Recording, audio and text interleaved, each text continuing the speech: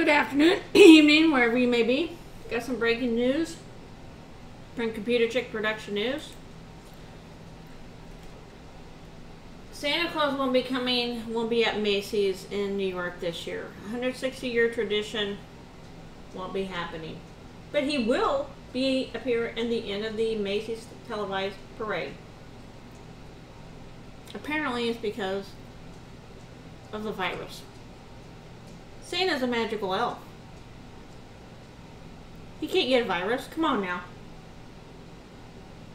And yes, I do believe in Santa Claus. It's bad enough that the Central Park Rangers, were after him because of putting him on the naughty list, which they deserve to be on the naughty list. But another tradition gone like a fart in the wind. And this has been your breaking news from ComputerChick Production News. Be sure to like, share, subscribe, hit that bell for notification. Thank you. Have a nice day.